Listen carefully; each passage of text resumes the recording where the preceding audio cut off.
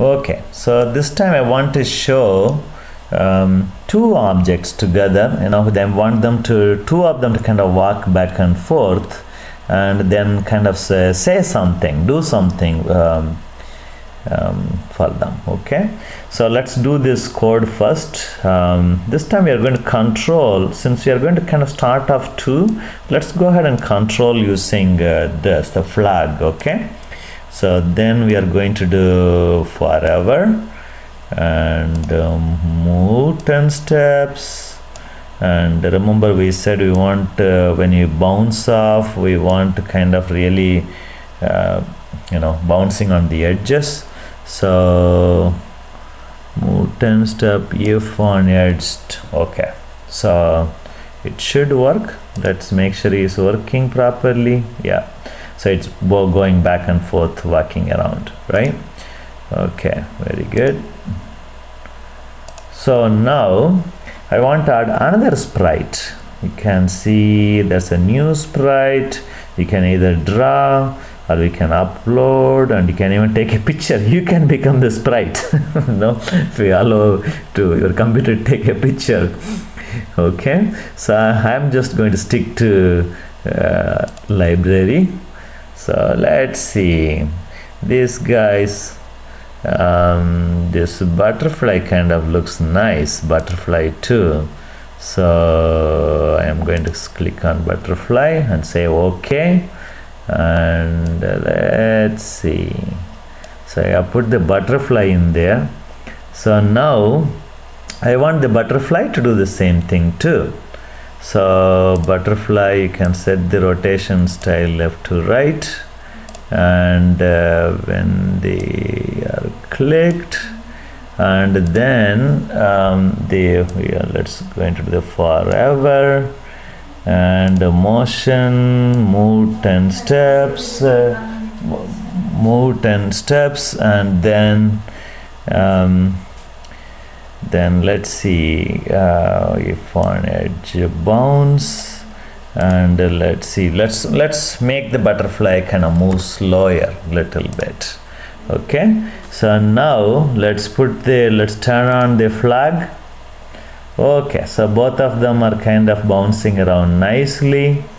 Okay, so now I want to show that they can do a lot more than that.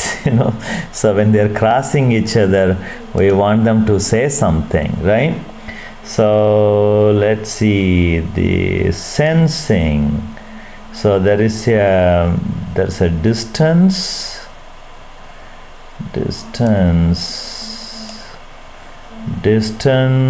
field, yeah, distance too, right? So let's see, let's go for sprite, and this guy, if control, if. So what we want to do is, if the distance is smaller than something, we want him to say hello, right?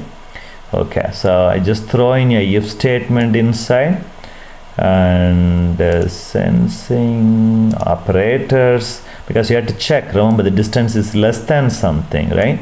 So less than, let's say 20, and sensing is distance 2, right? So I throw in a distance 2 there. Yeah, no, distance to butterfly. Let's see. Okay, there you go. So distance to butterfly is less than 20. We want to say something. Maybe it makes a sound, or you can do all kind of things. It can even just say hello. Say hello for 2 seconds.